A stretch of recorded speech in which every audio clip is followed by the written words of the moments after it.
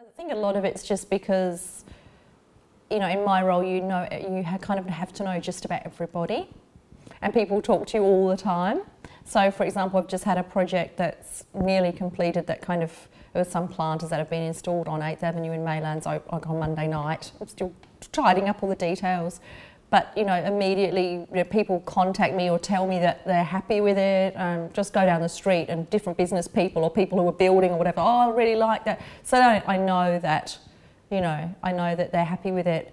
I think also something from like a personal measure for me is when you're working with the community network, I've worked with different networks and different groups, but I think it's when you know that they've got to the point where if you're not there, they can still function well. That's the ultimate, that's when I really feel happy.